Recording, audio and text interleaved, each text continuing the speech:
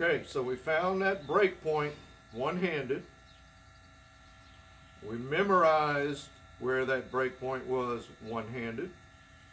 We started doing some of our shaping, whatever shaping you use, one-handed. We brought in our second hand. Maybe you like to use two hands to fine-tune things the way you want it.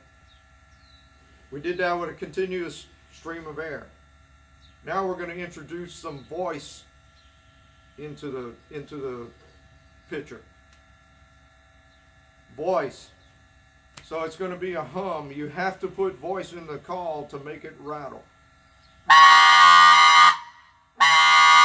Notice we didn't change that hand position. The hand position we found the break at, same position we're going to use. We're just going to put audible voice into it.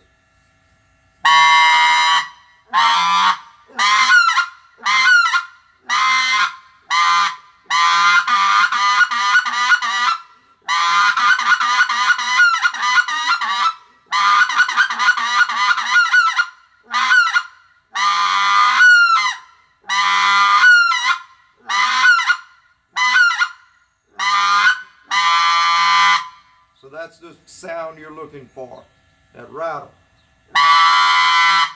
Hand position doesn't change. Turn it around so you can hear my voice. Kind of sounds like a phone vibrating on a table or a desk from far away. Whatever you need to do to get yourself to make that sound and to be able to sustain it into the call.